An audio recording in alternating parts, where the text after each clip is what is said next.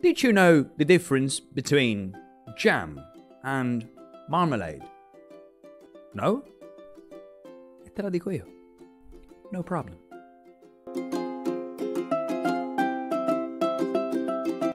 So, il termine marmellata, diciamo che distinto ci verrebbe di tradurlo marmalade, right?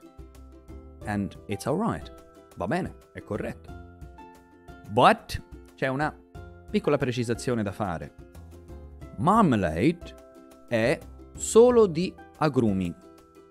Ovvero, piccolo esempio. This, for example, questa che è una marmellata di mandarini, questa è una tangerine marmalade. Yeah, that's right. Quindi mandarino, tangerine, ma anche mandarin. Va bene anche mandarin. So, this one is a mandarin or tangerine marmalade. Yes. Quindi, quando sono realizzate con agrumi, mandarins, oranges, lemons, and so on, sono marmalades. Alright?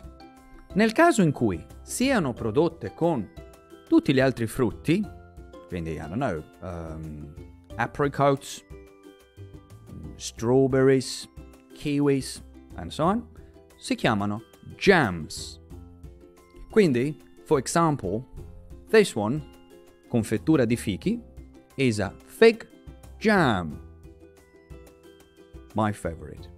Quindi, jam è una confettura, strawberry jam, fig jam, peach jam, kiwi jam, apricot jam, blueberry jam, and so on.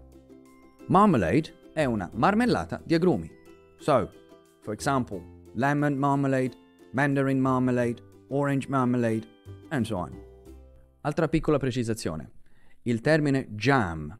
Jam non è solo confettura, ma jam è un sostantivo che, come quasi tutte le parole inglesi, ha molteplici significati. Example, jam significa coda, ingorgo, talking about traffic. Example, a traffic jam, un imbottigliamento.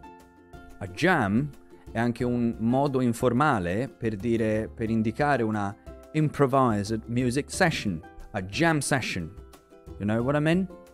Oh, I really miss jam sessions. I miss them so much.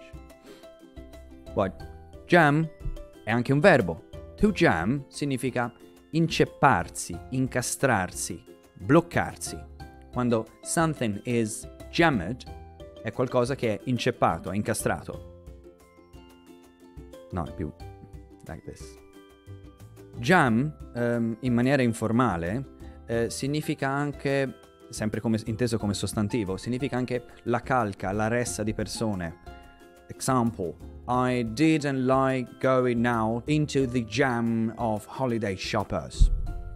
So, if you like this video, please metti un bel like and follow me. Subscribe to my channel, please. I'd love it. And enjoy your breakfast.